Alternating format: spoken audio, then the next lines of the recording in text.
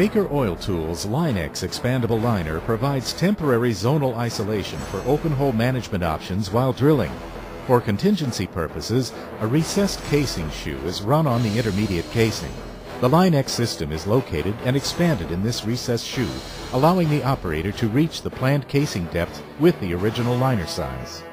This animation sequence depicts the linEXX Expandable Liner being deployed in the open hole across a problem section, isolating the zone with FormPack packers. Once the assembly reaches setting depth and the linEXX hanger locates in the recessed shoe, the anchor is hydraulically activated, allowing the hydraulic stroker to push the expansion cone through the expandable liner hanger. The liner hanger is expanded on the first stroke, and the running tool is released from the expandable assembly.